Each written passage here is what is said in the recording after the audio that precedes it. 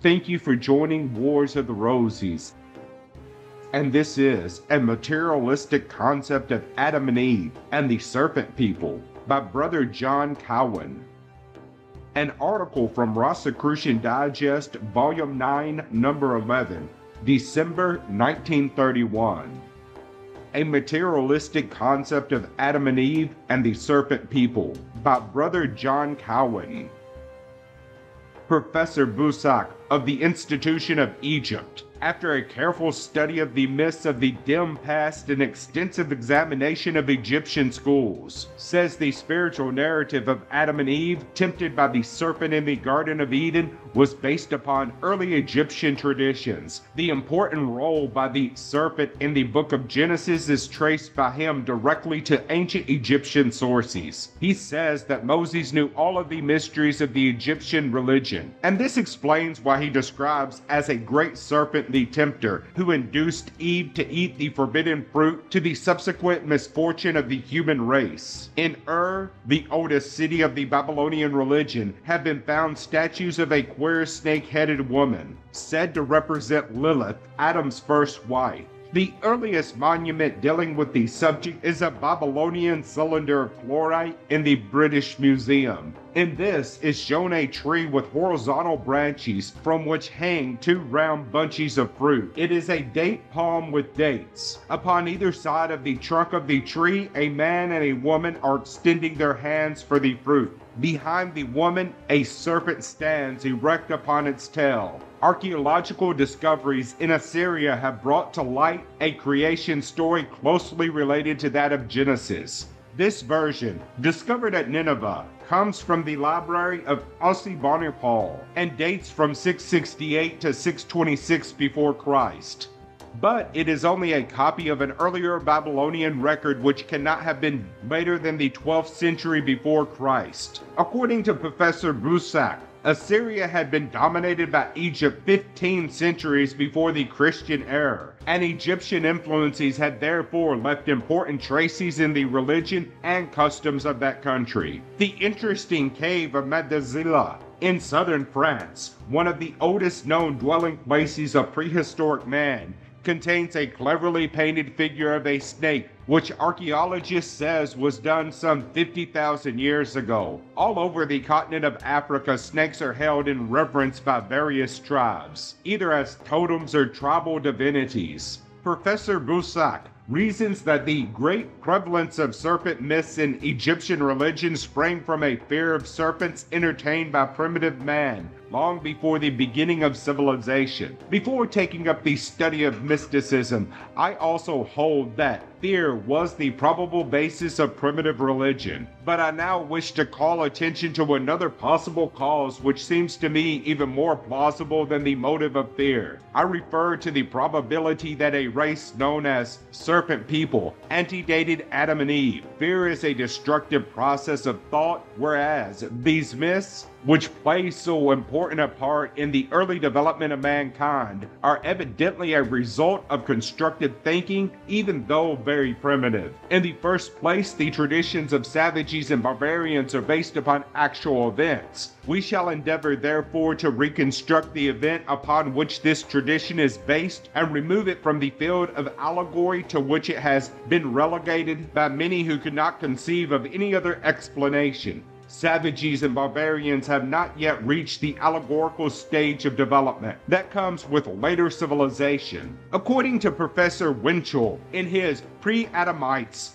the name Adam in its original form did not refer to a particular individual, but to a collection of people. It is a Semitic name meaning mankind. Likewise, the name Eve and the names of all the patriarchs mentioned in the book of Genesis were used each in its collective sense instead of the singular. In other words, Adam was the name of a predominant tribe or race of people instead of one person. Eve was the name of another people. Likewise, Cain, Abel, Seth, and so on were names of other peoples who may have been offshoots from the amalgamation of the Adam and Eve peoples. Professor Sigmund Freud, in Totemism and Taboo, says, Totemism is a system which takes the place of religion among certain primitive races in Australia, America, and Africa, and furnishes the basis of social organization. Totemism was based upon the deification of a female ancestor. The most primitive peoples usually adopted animal names. Consequently, the totem name was usually the name of an animal. It was associated with animism and magic. Descent was traced in the female line to the deified ancestress, and all those who inherited the totem name were prohibited from intermarrying. In Lewis H. Morgan's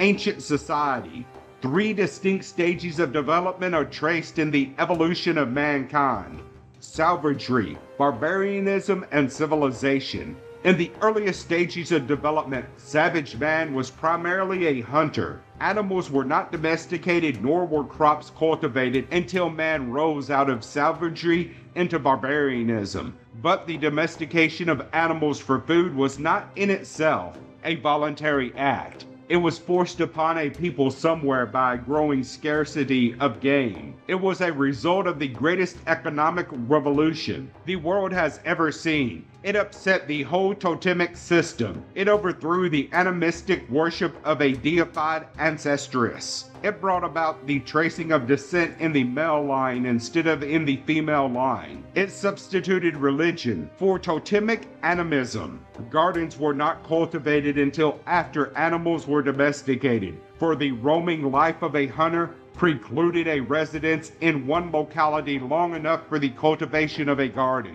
With the domestication of animals came a more permanent place of abode, and gardens were cultivated as an auxiliary means of substance. W. Wundt says, "It is a general law in mythology that a preceding stage, just because it has been overcome and pushed back by a higher stage, maintains itself next to it in a debased form, so that the objects of its veneration become objects of aversion." Now the serpent was coexistent with Adam and Eve, and is presented as an object of aversion. According to Wundt's law, therefore, the serpent represents a preceding stage which was at one time an object of veneration, but which had been overcome and pushed back by the higher stage of Adam and Eve. Hence, in all probability, the serpent was the totem of a people who preceded the Adam and Eve amalgamation, but were overcome and pushed back by them when religion took the place of totemism. Anthropologists have learned that the totem of the serpent was indeed a great people. It is perhaps the most widespread of any of the totems of Aboriginal peoples. It became a symbol of cunning, sagacity, and wisdom amongst all people who came into contact with them.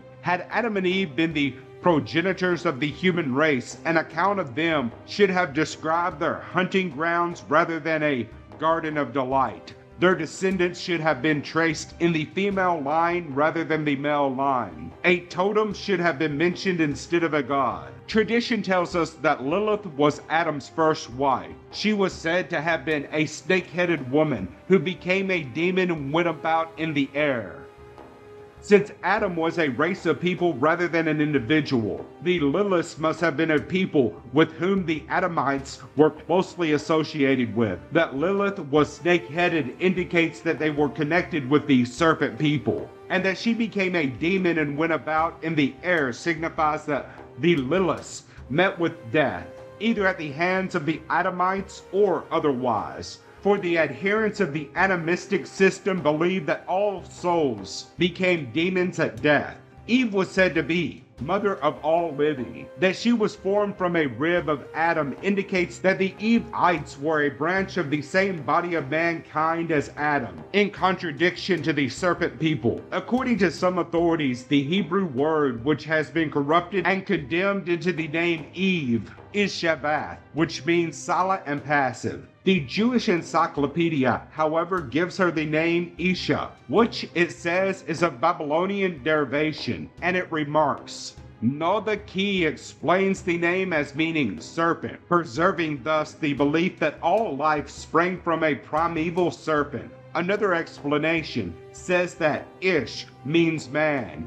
I am impressed, however, with the resemblance of the name to Ishtar, a Babylonian goddess, who, like Eve, was said to be the mother of all living. The belief that all life sprang from a primeval serpent comes, I am convinced, from the fact that its adherents was descendants of the people of the serpent totem, who in turn traced their descent to a deified ancestress, whose name signified serpent. After the overthrow of the totemic system and the substitute of the male line of descent for the female line, the origin of their belief was forgotten, and only a lingering hazy idea remained that somehow they had sprung from a serpent. The date palm was a staple food very early in the history of mankind, and primitive man learned of the exhilarating and intoxicating effects of its fermented juice long before they undertook its cultivation. In animals, magic intoxication was often resorted to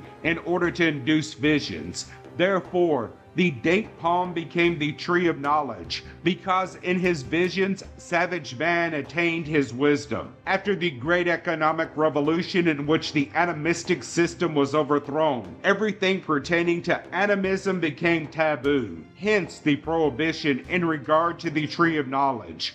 The Adamites religiously observed that taboo, but the Evites, who were a more passive and impressionable people, yielded to the temptations of the serpent people and finally prevailed upon the Adamites to partake also of the forbidden fruit.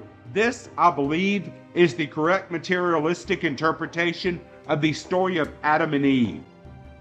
Thank you for watching, and please don't forget to share, like, subscribe, and comment. And if you can, please consider donating to Wars of the Rosies. Links to PayPal and Patreon are in the description.